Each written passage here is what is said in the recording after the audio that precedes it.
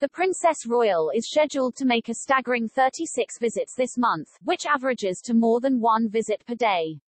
She has already completed a number of appearances, with her first being made on July 1 when she attended the Duke of York's Royal Military School for the Grand Day Parade. And Princess Anne is planning on attending up to 3 events per day this month, with each appearance taking place in various locations. Her final appearance will be on July 29 as she is scheduled to attend the Game Fair at Ragley Hall in Ulster. The report was made by Ask Gamblers, who looked into all the events that the Windsor's have planned this month.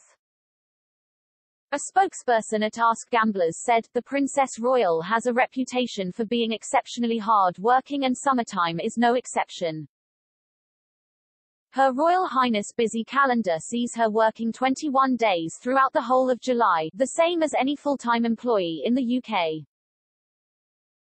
We know that the Queen likes spending time at Balmoral Castle in August, so we do wonder what Her Majesty, Prince Charles, Prince William and their families are up to in the meantime."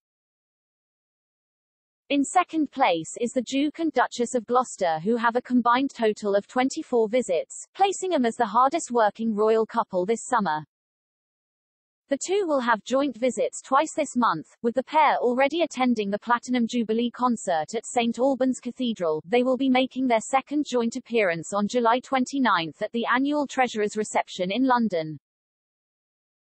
Prince Richard also has 13 public engagements he will be attending alone, whereas the Duchess of Gloucester has 9. In fourth place is the Earl of Wessex, who has 9 visits planned for the month. Prince Edward has already completed his trip to Edinburgh on July 1, with his wife Sophie Wessex only having 1 official engagement this month. Next up is Princess Alexandra, as the Queen's cousin has announced 5 official engagements this month. The Queen has taken a step back from public duties amid ongoing health concerns related to her sporadic mobility problems. Her Majesty missed a number of events over the Platinum Jubilee weekend, and recent images have appeared to show the monarch looking frail. Prince Charles, the future king, has taken on a number of responsibilities on behalf of the Queen.